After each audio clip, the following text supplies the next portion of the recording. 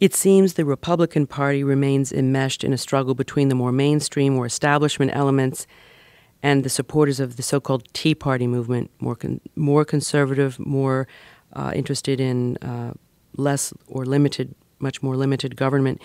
Do you see this friction being resolved anytime soon, and do you think it will continue to play out during the 2016 presidential election? I think it will be an ongoing struggle within the Republican Party.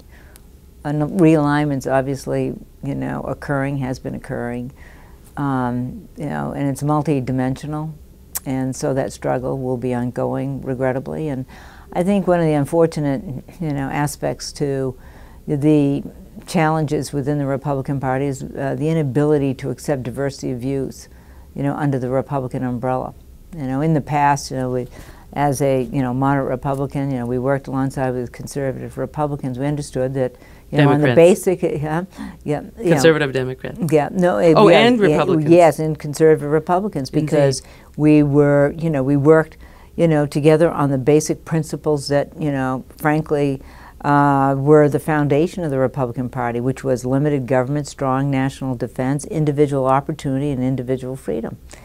And unfortunately, we departed from many of those views and didn't accept or tolerate a diverse views within the Republican Party. And it became sort of one-dimensional on several questions, to the exclusion of differing views within the Republican Party itself. So ultimately, it's facing this fractured, approach, a fractured base, and it may take a while to sort through in the years ahead. But hopefully we can return to the traditional principles of why I became a Republican many years ago and what the Republican Party is all about. I mean, President Reagan used to say, let's focus on what we agree, don't focus on what we disagree.